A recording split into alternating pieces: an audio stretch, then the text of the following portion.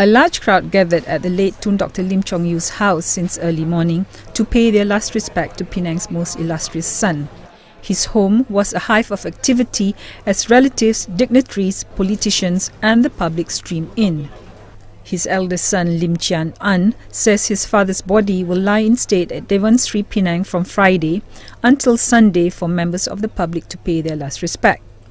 Gerakan President Tan Sri Dr. Koh Soo Koon says the funeral Sunday would be held in accordance with federal protocol in cooperation with the state government.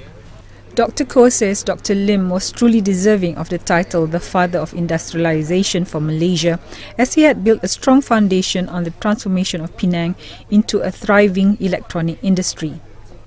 Chief Minister Lim Guan Eng says the state government together with Penang Knights mourn the passing of Dr. Lim. The cottage will leave Dr. Lim's house Friday for Dewan Sri Pinang, where he will lie in state until Sunday noon. The cottage will then leave for the Batu Gantung crematorium. Dr. Lim died on Thursday following a stroke about a month ago. He is survived by his wife, Toh Puan Goh Seng Yeng, 4 children, 4 grandsons and 2 great-grandchildren.